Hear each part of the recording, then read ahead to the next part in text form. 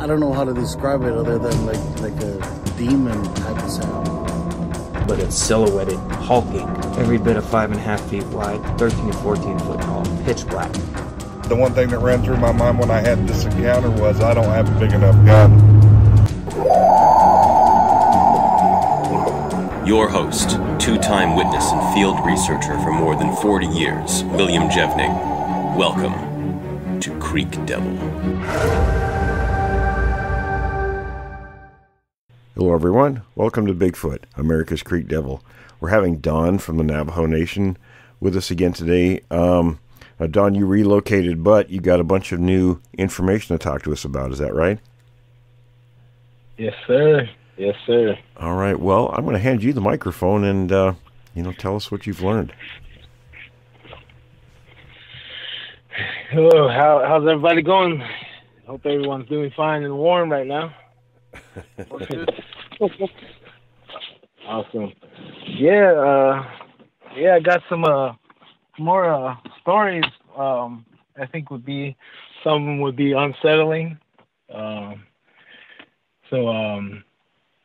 I used to work at in Page, Arizona area, all my coworkers, they found out that, I did a little crew. I made a little crew and we started going out at night. And then everyone started coming to me with stories and sharing some stories. So some of the times my jaw was like hanging, nearly touching the ground on some of the stories. It was like, what?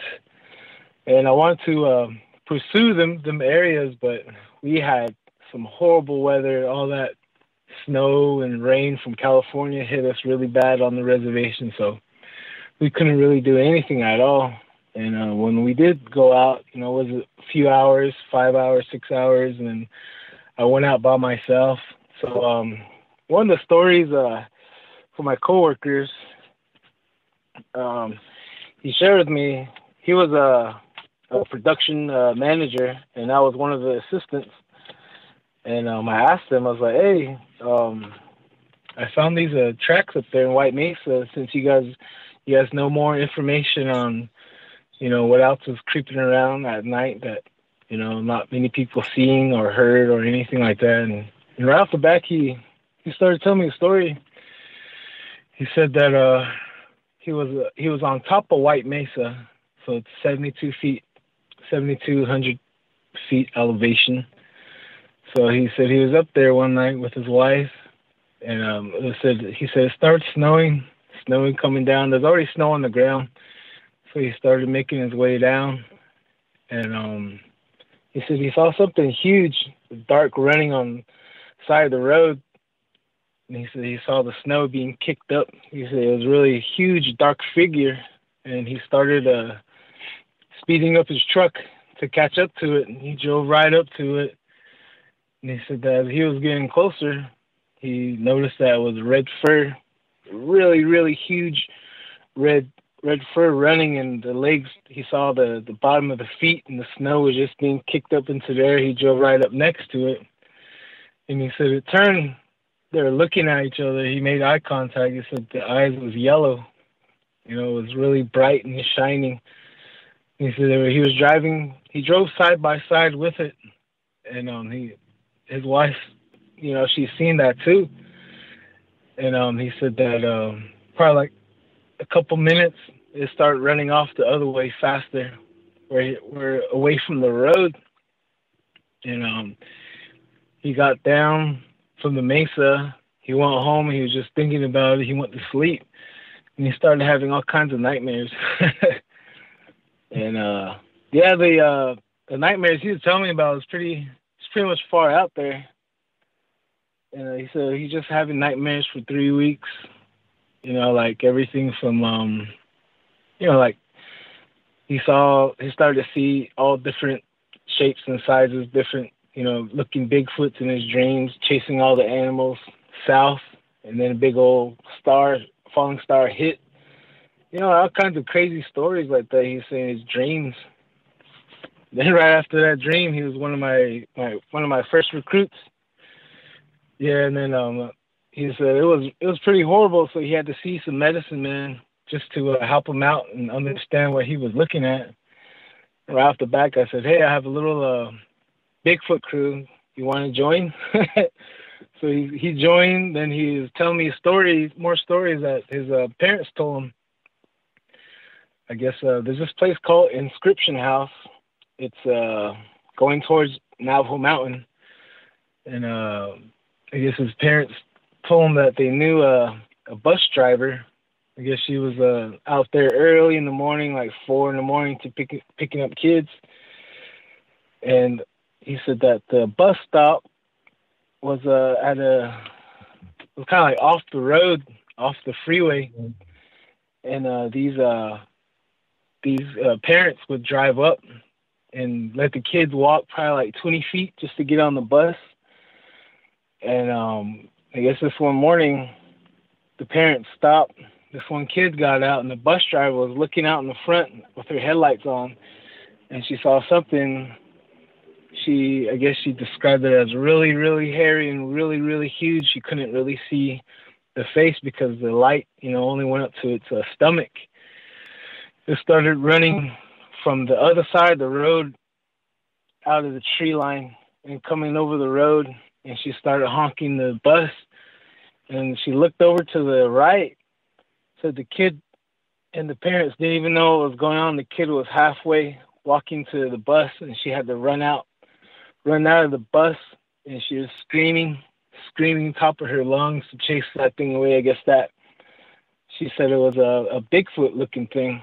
It was running right to the kid, to snatch up the kid.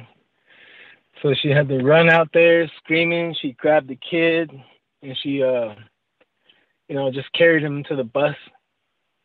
So now the area, they have a rule now where when you drop off your kid over there, you have to walk the kid onto the bus. I guess they're no longer letting kids wait out there by themselves at the bus stop. So they have to have parents there all the time when they get on and off the bus, because there's something out there that, screams and roams around at night. And a lot of people don't really drive their ATVs around, because when they start driving around at night, there's something, they feel claws scratching their back and even chasing them. All the locals don't even go out at night around them areas. Hey, Don, quick question. This is Tom. Yeah. Hey, so Tom. Now there's a rule regarding the, you got to accompany your kids onto the bus. So it sounds to me like everybody's in on it. They all understand what the reason for that. Oh yeah, everyone does.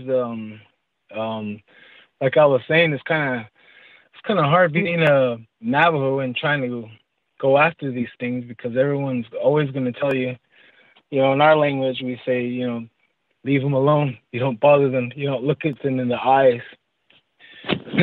And they actually go on and tell us, warning us not to don't do this, don't do that, leave them alone, don't talk about them.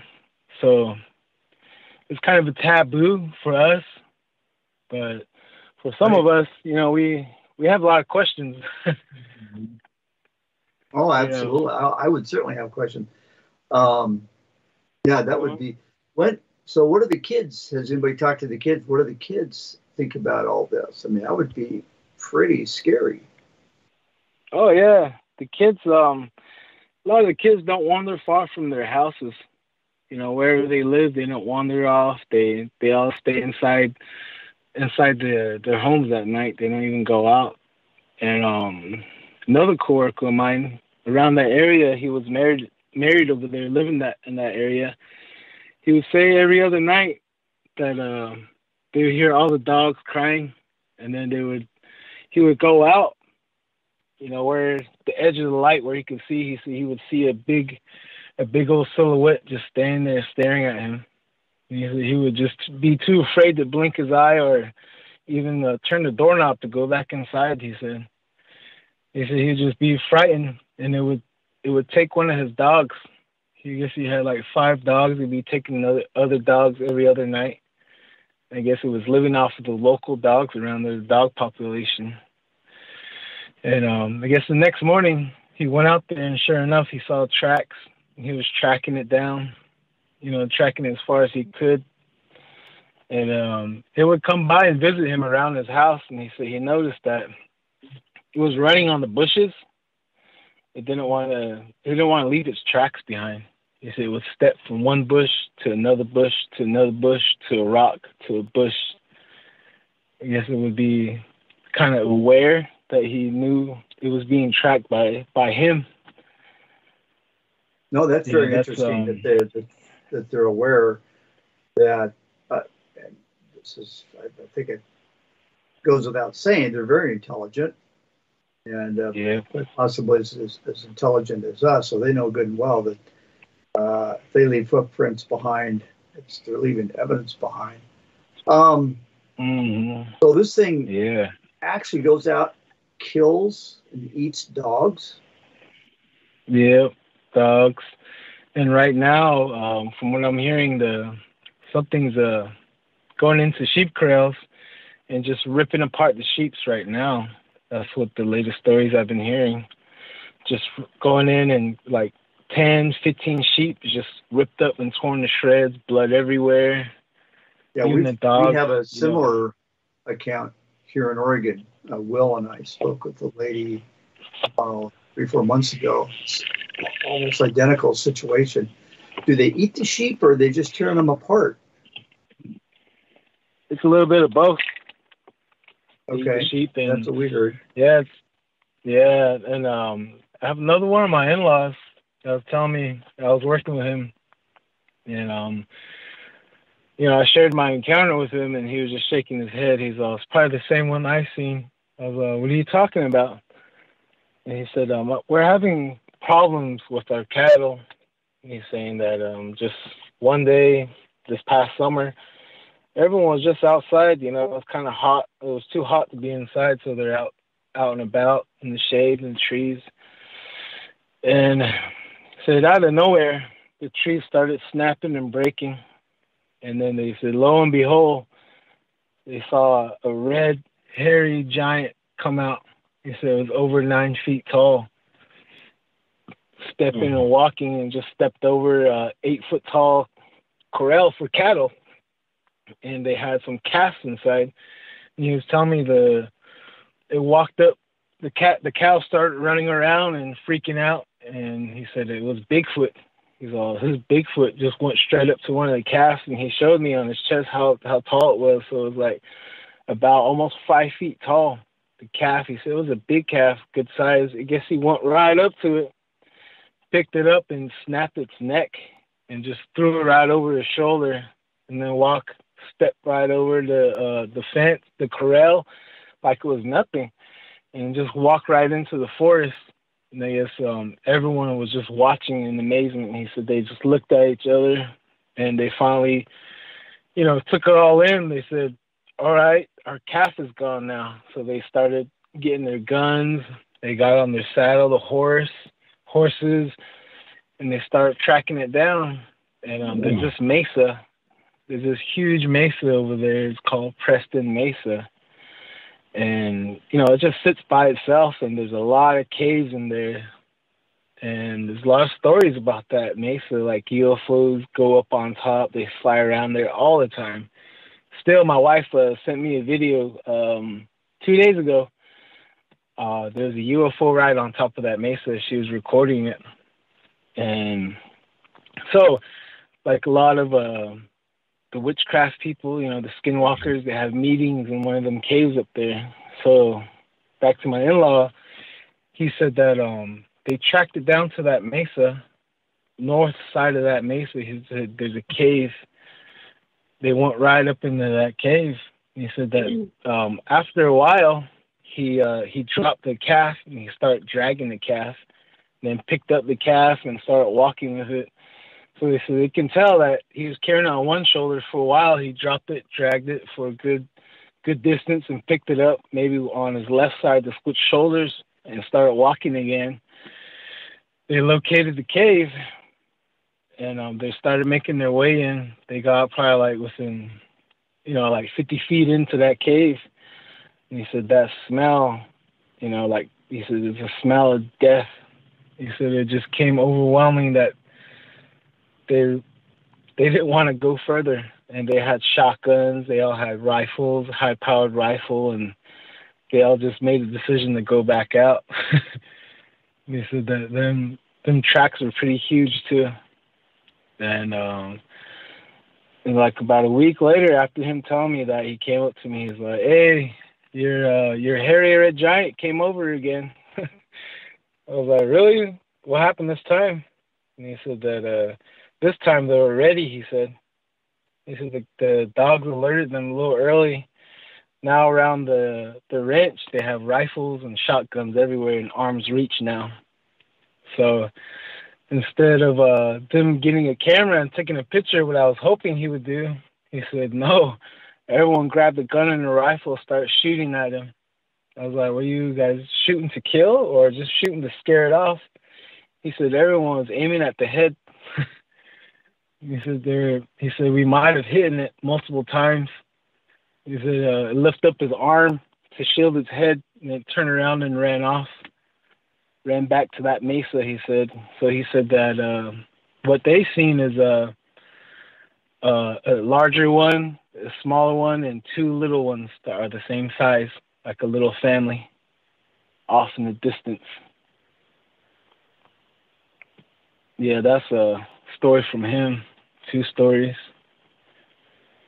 Then whenever I try to go back out there, I went out there with my little crew. We got stuck. It's pretty rough dirt road going out there. You get stuck if it's gonna rain or snow. You have to go out there when it's dry. It's a pretty nice long drive too. It's really, really isolated area. Yeah, that's a story from him. And back to my production manager, there's this place south of White Mesa. They call it the top of the world. I guess it's like a water hole. It's a pretty good high place. Has a natural spring there too. And I guess the families around there, he said that whenever in the evening time they go out to go chop wood or go to the outhouse to do their business, they say that they would see them just standing there. You know, they said they would see 6 or 4 of them. They'd just be staring at the families there, and then they said they would turn to each other and speak to each other, and then that family would say that it would sound like kind of like how you would a dial tone on your phone, like a noise, beep beep beep. You know, he said it sound like that. They would talk to each other, and they would, walk away. They wouldn't bother anyone around there. So I don't know if it's the same family or a different family. Yeah, and then do you think you guys got any creatures were mimicking, like they had heard people on phones or they'd heard the dial tone before and they were mimicking that? Because that's I'm sure they. Yeah, I never heard that before neither. And I guess a lot of people up there really don't really talk about that as much. One would start to speak up and tell, and the other one would be like, hey, shh, don't say anything. So it's kind of hard getting information out of some people sometimes around them areas. They're really hush-hush about everything. I don't know if they don't want to be painted crazy or, who knows what. Right. So I'm pretty sure they're mimicking them dial tones, yeah. That is wild, but they do. I've heard. I think we're credible sources where the creatures will mimic mechanical sounds. Yeah, I wouldn't doubt that. I think that would be possible right there. Do you think maybe talking about it would bring them bad luck?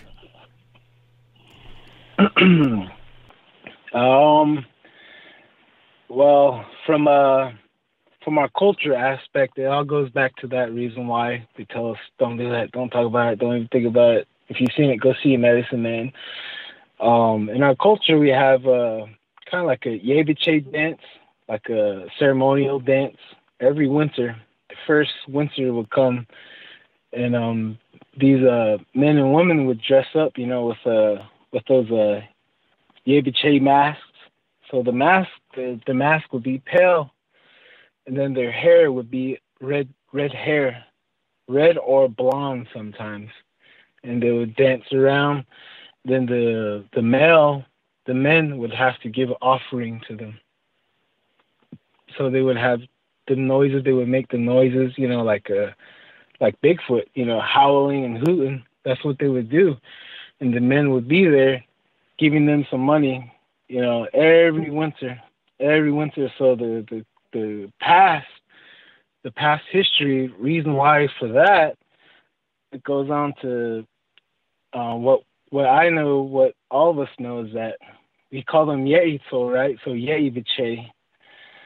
So they would come around a long time ago in the winter time, and then the rule is around there is that the women and the children have to stay inside pretty much 23 hours a day, 20 hours a day. Only time they were able to come out is if the dad was home. He would watch after them and protect them and provide for them, do house chores outside while everyone has to stay inside. So they would say that guy, the big hairy giant would come around, Bigfoot, he would come around. Then the men were out there, they would give him some food offering, some corn, some meat, fish, and he would walk off and go on to the next dwelling, where the Navajos would have the hogan. Same thing, the men were out there. So he would give him an offering because he would take the kids or the women 9 out of 10 times. So that's a lot of the history aspect and culture of our culture. It's pretty interesting from there. So the food is like an appeasement to. Yeah. Okay. Oh, yeah. It'd be like, I got this fish here, I got this deer right here, I got elk meat. We got this, we got that. Take it, take it. Don't take my wife and my kids, type of deal. And it would just move on to the next place, and everywhere it would go, the men would be outside all the time, on guard, waiting, watching. I got a question. Yeah. So if they do take a person, like one of the women or some of the kids, they eat them? Pretty sure. Pretty sure Okay. they get eaten. All right. That's we've Other heard than that that, from some of the other tribes as well. Yeah, I'm not sure if they would breed with them. Held against their own will. Who knows about that?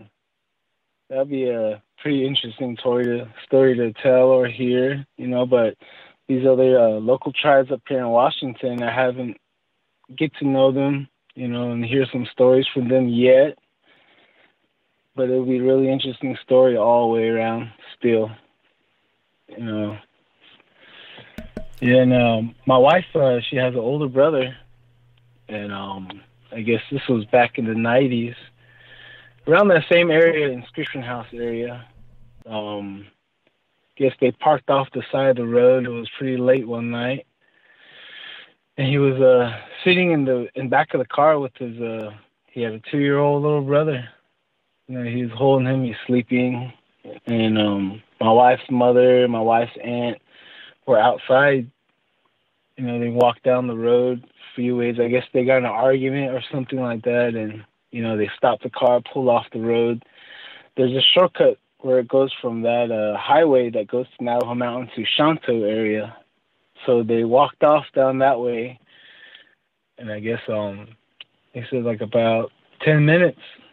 His mom ran up and closed the door. I guess she slammed the door, rolled up the windows, locked it, and she was breathing really hard.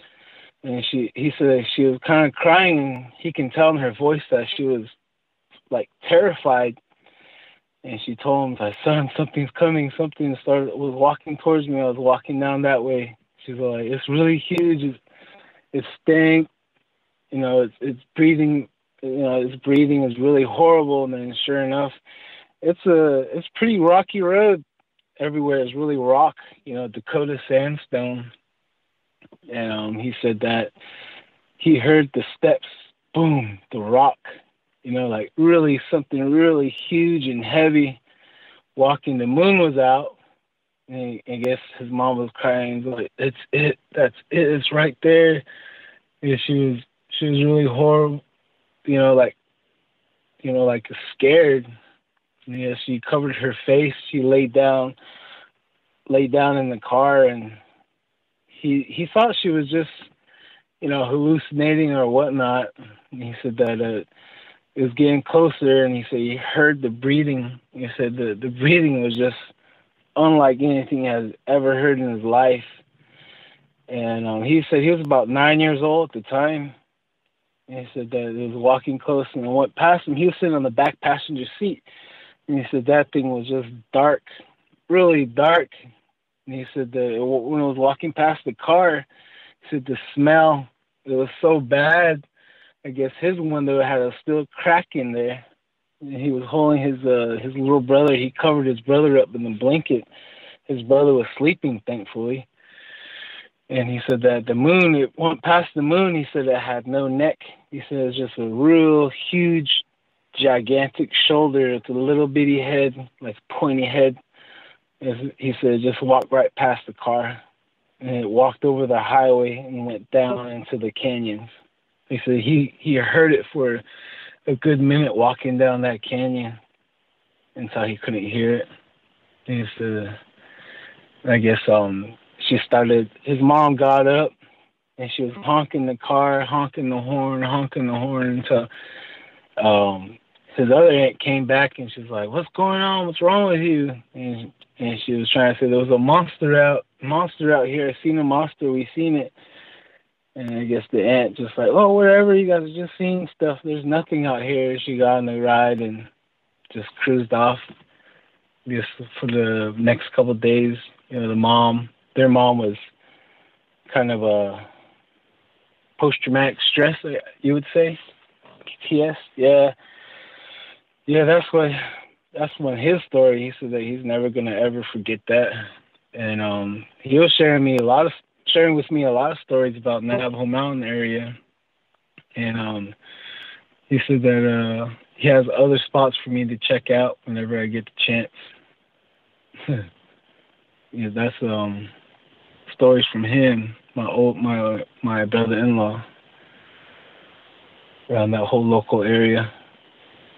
He has, how long ago have did any that questions? happen? Let's see, probably like around 95, I would say. Well, there's a the early 90s. long-standing historic precedence of these things in that area, it sounds like. Oh yeah. My grandpa seen one too. He was going towards Tuba City. There's a spot in between Black Mesa and Skeleton Mesa. It's a huge crossing area. My grandpa he used to work in the mines in St. John's, Arizona. So he would hitchhike.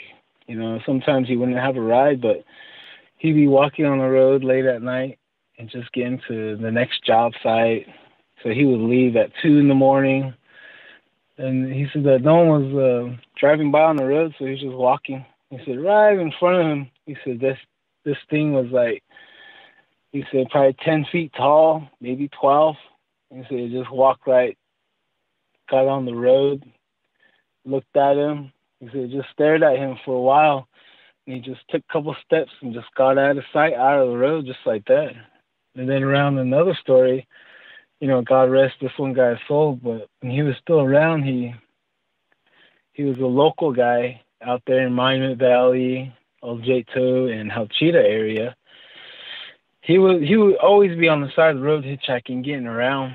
Then just out of nowhere, no one wouldn't see him. So they put a missing person report, like, where's he at? Everyone always sees him on the road hitchhiking. And then they went to his house. He was friends with my grandpa. We went to his house, and he was just sitting there, like, hey, we haven't seen you. Usually you're always over here. You're always there. Everyone knew him. And he's just like, no, I'm hiding right now. I'm scared. Then my grandpa's asking him why. What happened to you? Did someone threaten you? Did someone beat you up? You know, tell me who it is. You know, so I can go confront them. And he's like, I wish you could, but this is Bigfoot that I'm scared of. Then we asked him, like, what do you mean? What happened to you then? I guess he said one night he was going towards Douglas Mesa from Willamette Valley.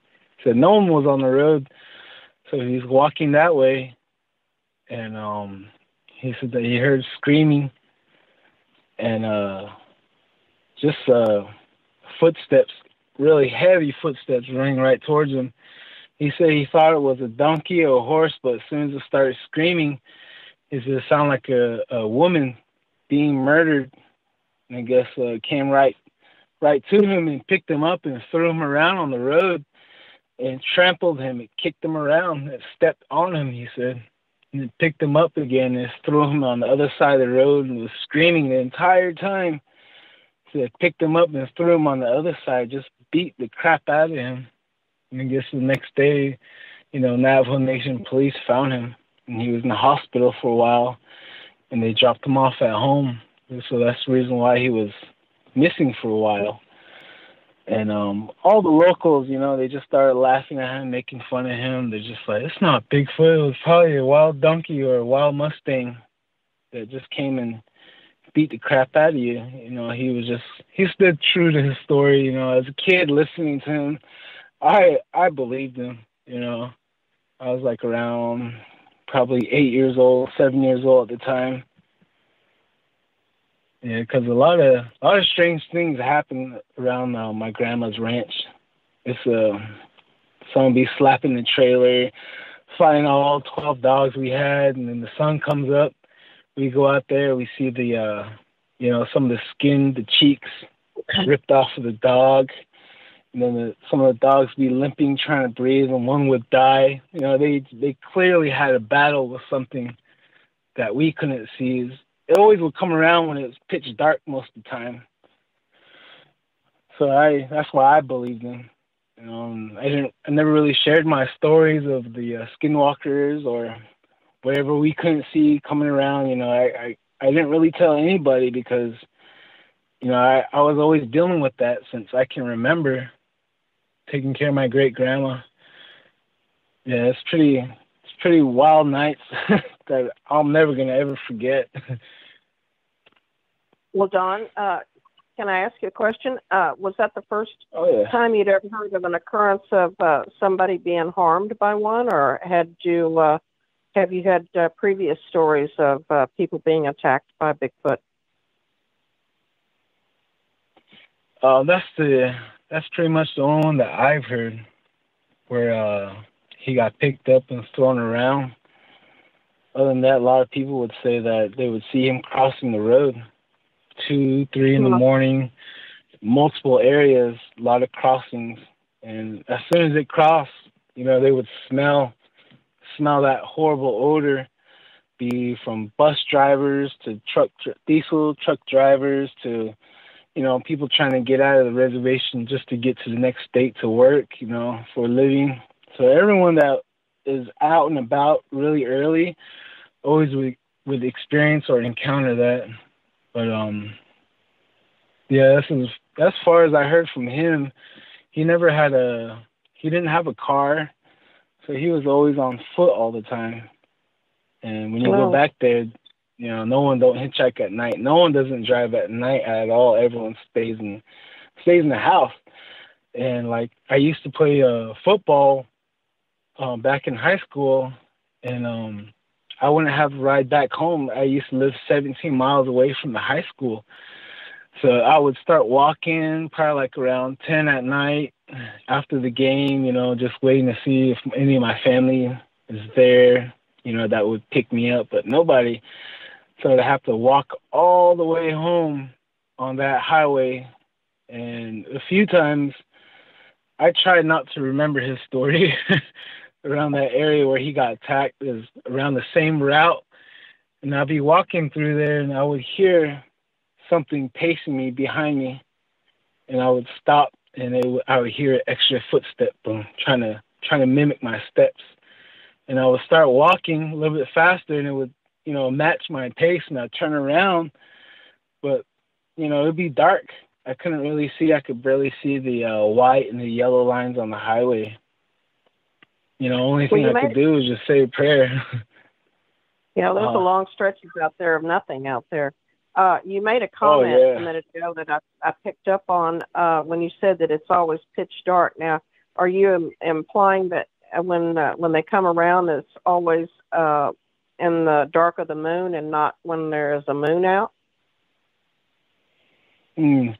From some of the stories, yeah, they're out with the moon, and sometimes they do come out when there's when they don't want to be seen at all, because when they come out with the moonlight, we would see them. You know, we had a slim chance of seeing them or seeing the silhouette of them.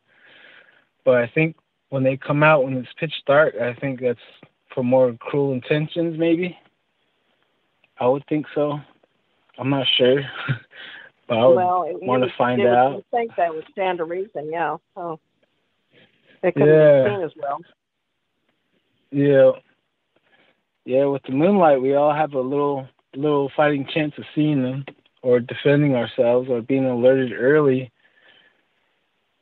Yeah, but in our stories, like we have a lot of underground tunnels all over the reservation, crisscrossing. And what the elders would tell us, that they would take those tunnels underground during the day, traveling underneath us, living underneath us. And at nighttime, they would always come out. And then some of the stories would say, especially when the moon is full, they'd be coming out and traveling around and, you know, making a ruckus of things. I think a lot of us know that he's there, he's around. And a lot of my coworkers be telling me there's a screamer over here, Kaibatil Canyon. All the dogs are just going crazy. Did you hear that? And sometimes it'd be another guy telling me that it'd just be oh, and then sometimes it'd be like a woman getting stabbed to death. That's the one I heard, a female getting stabbed. Like it was pretty crazy. All the dogs were quiet. They didn't even bark. It was really creepy. Well, I heard both yells. I know I'm sorry, I didn't mean to interrupt you there. I know when you did. Reservations out there, there's a lot of loose dogs out there. Do you have dogs just disappearing? I know you said something about them being, some of them being heard at night. Do you have a lot of dogs disappearing out there? And then, well, I guess that question got answered. Yeah, like almost every evening I would go hiking, or I would just walk like 5-6 miles away from, you know, the residents out there in Kaibatil. I just go down the creek, wash areas, looking for tracks all the time. And I would always find a dead dog just ripped to shreds, and a horse and a cow.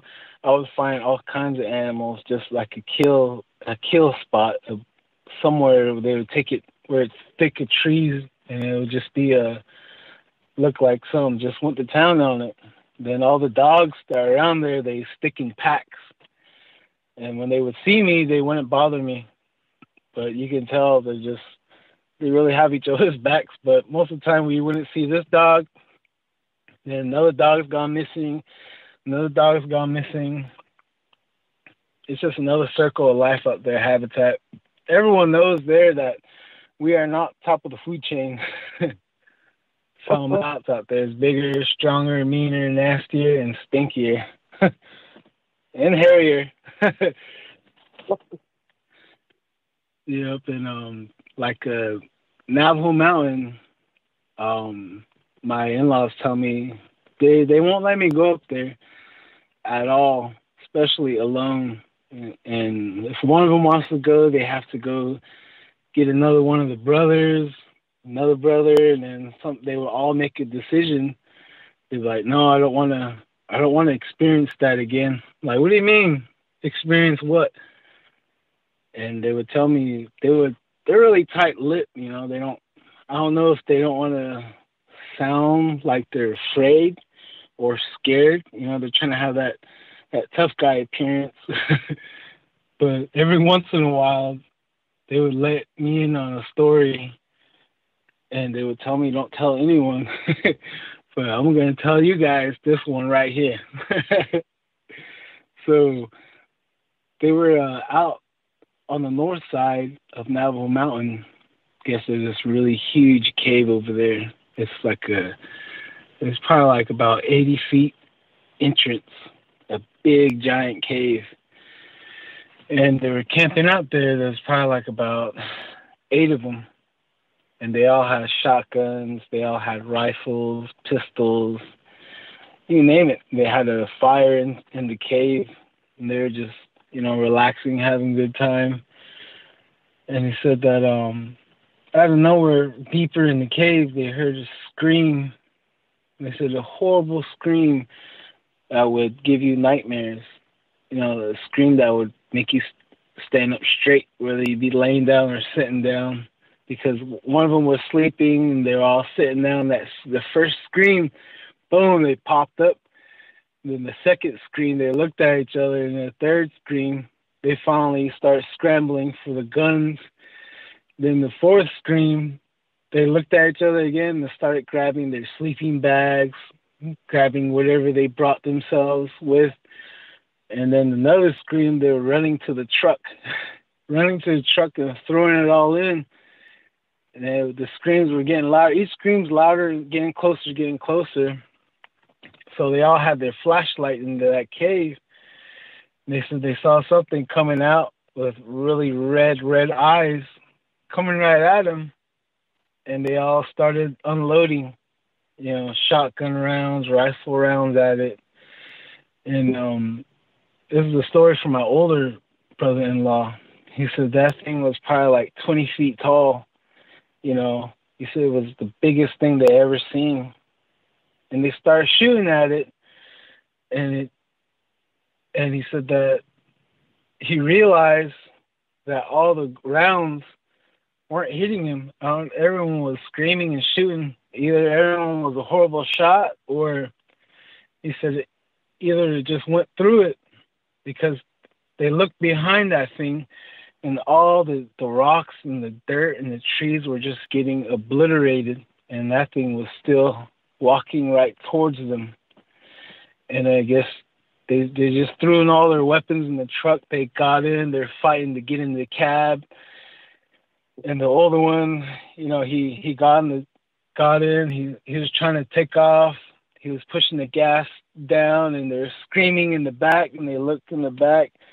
They're like, "We can't go." And then they looked again in the back. And they said this thing picked up the back of the truck, was holding it up, and it was screaming right at them.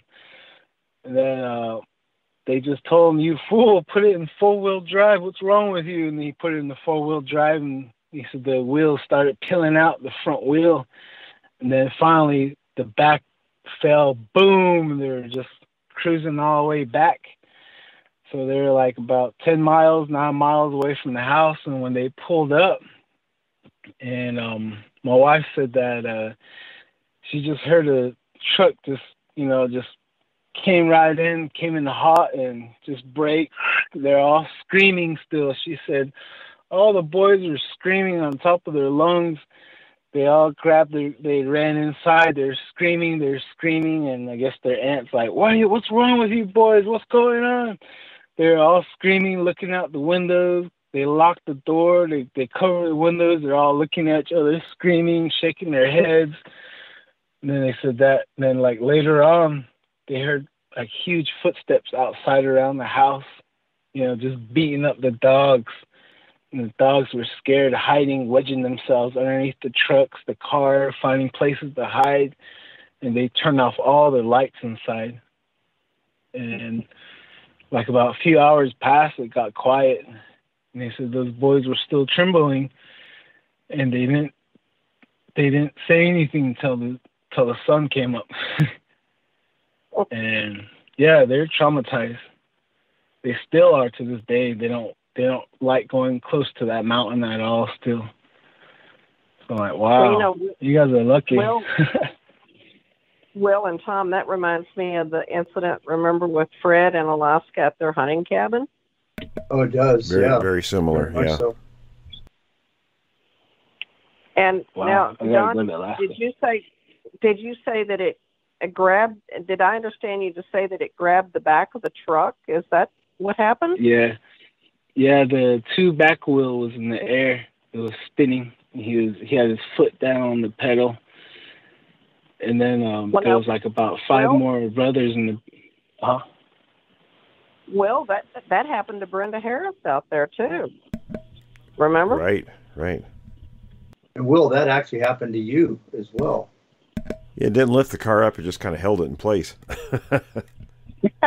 Yeah. Wow. I think they like doing that just for fun, just to get a little rattle out of people, I guess.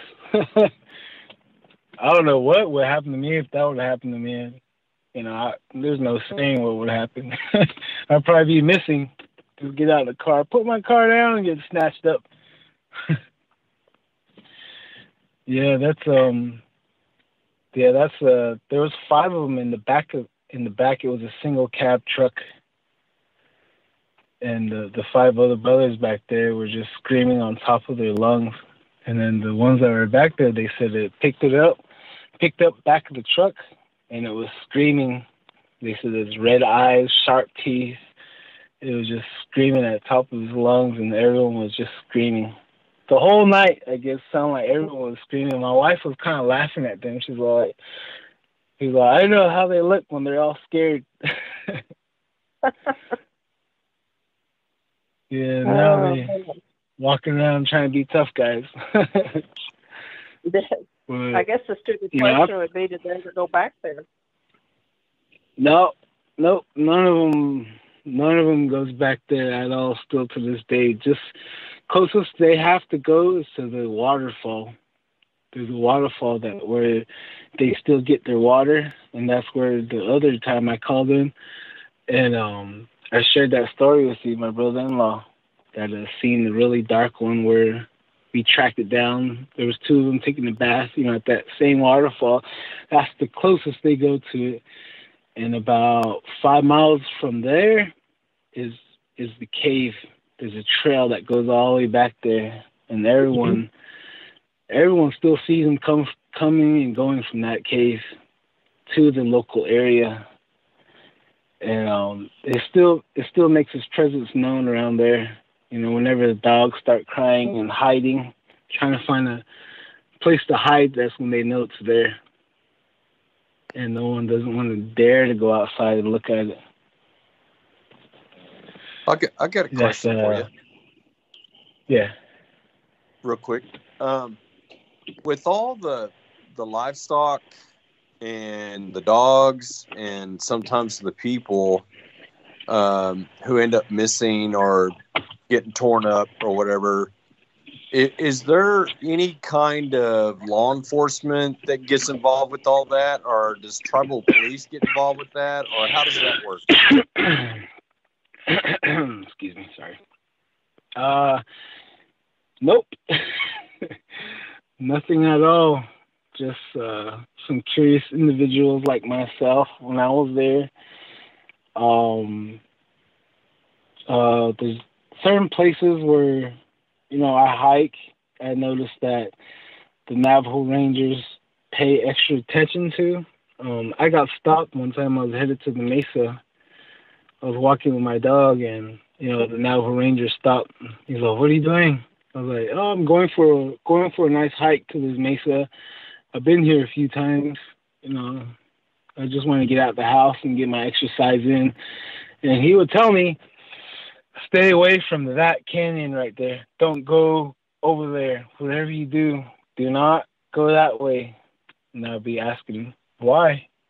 Why can't I go over there? I went through there already. How come you can't tell me I can't go there?" And he would just pause for a minute. And you can tell he's debating on telling me or if he's going to lie to me. So he would just say that there's there's wild Mustangs back there that are aggressive. You know, I'm not afraid of many things, but you know, I chase wild Mustangs around them areas, and I'm more afraid of a wild Mustang than I am of a bull. So he just told me that. I'm like, okay, all right then. And he would watch me as I'm going into my hike. You know, I turn around, stop, I turn around, look at him, and you can tell he's watching me with his binoculars. And so I would, you know, just go to the other canyon up the mesa. I look back, and he'd be cruising off on another dirt road. So that was my first time around there. But there's this YouTube series, Navajo Rangers. You know, they do encounter Bigfoot, UFOs, skinwalkers, portals, you know, just strange things. And now I think they're really taking it serious now. And around that mesa, White Mesa, where I hiked up by Square Butte area, you can Google all this. It's beautiful. It's beautiful country regardless of the situation. So around them areas where I found the track, and back in February 2nd of this year, there's still a man missing up there. And it was a couple months after I found them tracks. And still to this day, he is gone. And the missing data Navajo Nation report says that he was last seen on the White Mesa hiking up there, and he's gone. So, you know, as soon as I found out, you know, it didn't sit right with me. I was like, man, I gotta go back up there. Maybe we'll find him in the wash. You know, maybe he got caught in a blizzard. He's a icicle somewhere in a wash, or we won't find him till the spring, or we'll never find him. And it turns out that there are many cave systems in White Mesa, and they're unexplored, and no one doesn't know how deep they go or where they go. But a lot of the medicine men say that it connects to Black Mesa, it connects to Chusca Mountains, and it goes to Shiprock, New Mexico. Then it goes to Rock Point, Arizona, and it goes to the area where I grew up from, Halchita. There's this old volcano that pops out there. So people still say they see a door opening, and a giant walking around several times and going back into that door, and the door closes. They're saying that volcano just opened up. So there's just a lot of strange things, but it all intertwines. You know, it connects in a strange way. Yeah, they're still missing people there. That's for sure. Other than livestock. And our people tell us just to stay quiet about it. Don't go bother them. If they get taken, they get taken. There's nothing we can do or you can do about it. That's what they would say to us. Yeah, so I was trying to do my best while I was there to get more organized and try to recruit some more people, but everyone's afraid. Everyone's telling me all kinds of stories where it's not only Bigfoot running around. There's, you know, something with pale that comes out of the cave. There's a lot of cave stories there. Something living in the cave, coming out the cave at night, bothering people, eating, you know, livestock, and they would track it going to a cave. And every time I would say, can you take me to this cave? And they would look at me dead in the eyes and think I have a death wish. And they would, you know, their jaw would drop. Let me think about it. They would always tell me that. I was like, no, I'm being for real. I want to go look into this, you know, helping you, helping me. And I would have to tell them all my experiences growing up as far as I can remember, dealing with all this unnatural stuff.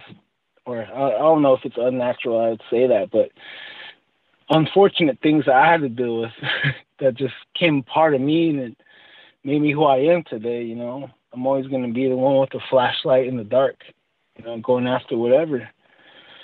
But it might take a while. If more people are willing to go out there at night. and with questions, and maybe one day we'll have an answer for it. Who knows? You guys got any more questions? Well, hey, Don, this is Tom. So I was looking at White Mesa. Looks like there's a White Mesa in Arizona. There's a few of them.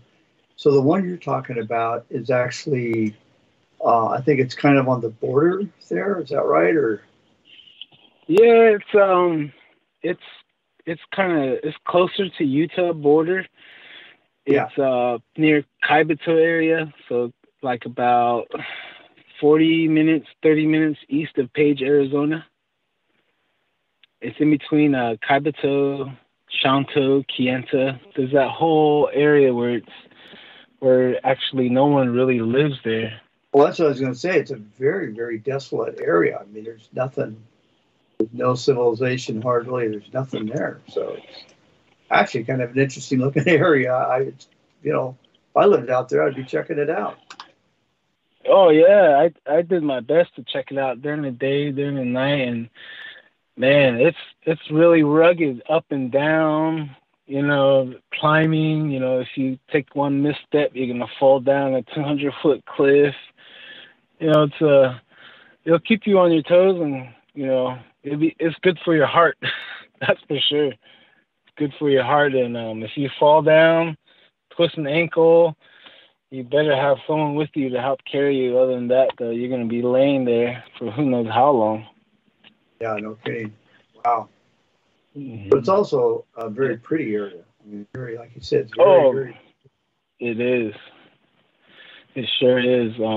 All them areas, our ancestors, when it was the genocidal days, all the tribes and the U.S. cavalry coming in, trying to wipe us off the earth, and we hid in all those canyons, we hid in those caves, and there's stories where Bigfoot would help the families, the kids that had that were disabled. He would go out there and give them fire, give them berries, give them milk. He would bring back things for the kids there and feed them and take care of them. So we have stories like that. And my wife's aunt, she shared with me a story that she was herding sheep. She said she was like 5-6 years old. She was herding sheep around Navajo Mountain area, and she said just a storm out of nowhere just came in, a blizzard. Just started snowing. She couldn't see. She lost the sheep. She was lost too. So all she could do was just hide underneath the tree, and she was freezing. She was so tired that she fell asleep, and she woke up, and something was carrying her. She said, really hairy, but yet really warm, carrying her in one arm. And then she would wake up again, and it knew where she lived. It took her to her parents' hogan, placed her down, and then she watched that thing just back up and walked away into the tree line and stand there and watch her. And she opened the door, went inside, and she told them what happened. And they were amazed yet horrified, and they never had her go out there and herd sheep ever again. But still to this day, she's like maybe 50 years old, and she says she still knows that Bigfoot comes back and checks on her, and she knows it, she feels it, she says, and she walks out, and sure enough, she would see the silhouette of Bigfoot standing there watching her just to check up on her, and he would walk back off into the forest again. Yeah, that would be a little unnerving. Well, listen, Don, I think we need to have you back on again, but we're about out of time. I'm going to do a little bit of roundtable here. If Forrest or Chuck have questions, I'll start off with Chuck. Chuck, do you have any questions before we wrap this up? No, it's just, it's fascinating, some of the stories that come from that area, and that would be a really cool area to possibly go to do some research, I would think. Oh man, that'll be fun. Yeah. Yeah, that'll be really fun. Yeah. And Forrest, do you have any questions for Dawn before we wrap this up? Well, I was just curious, and I didn't. He was so intrigued with the story. I didn't want to interrupt him a minute ago. But the cave system that you were talking about now, does this have any relation to the Hopi?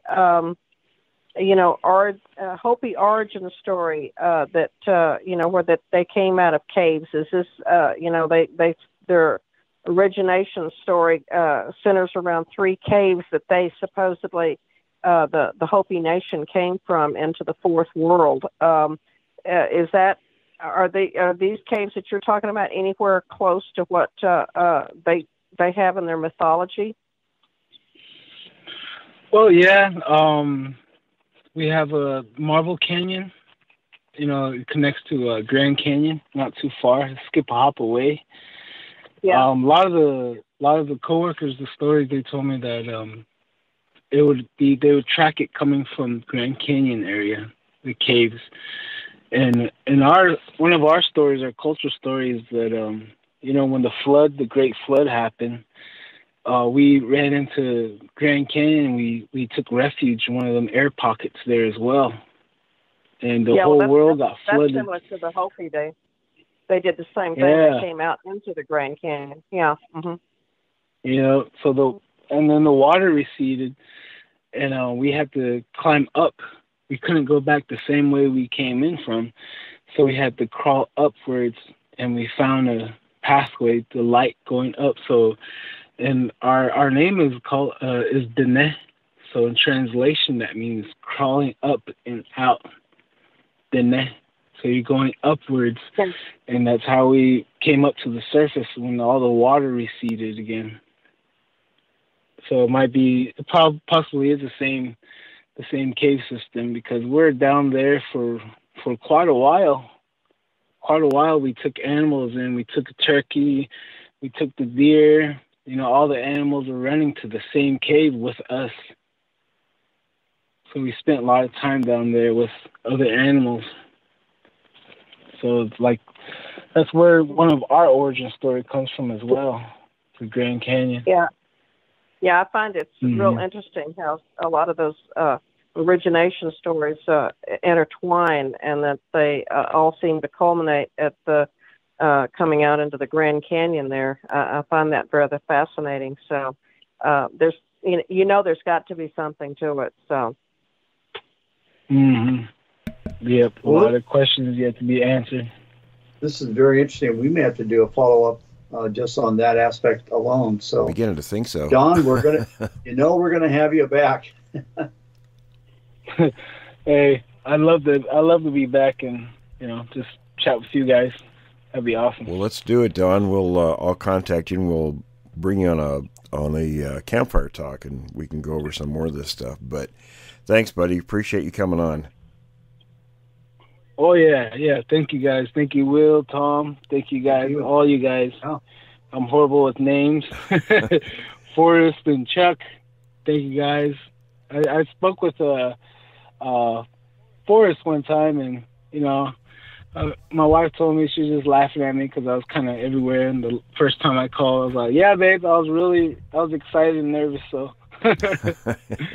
Yeah, sorry, I didn't mean to cut you guys off or any of that the first time I called, so my apologies. No worries, Don. All right, everyone, thanks for listening. Thanks for listening to this episode of Creek Devil. If you or anyone you know has had an encounter with these creatures, please contact us at williamjevning@yahoo.com. That's William, Jevning, @yahoo.com. All communication is confidential. Join us for another program next week. And until then, keep your eyes open out there.